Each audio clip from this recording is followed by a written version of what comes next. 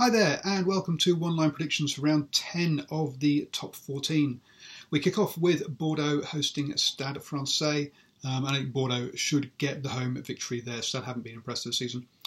Brive host Bayonne. Again, I'm going with the home victory there. Actually quite a comfortable one, I think.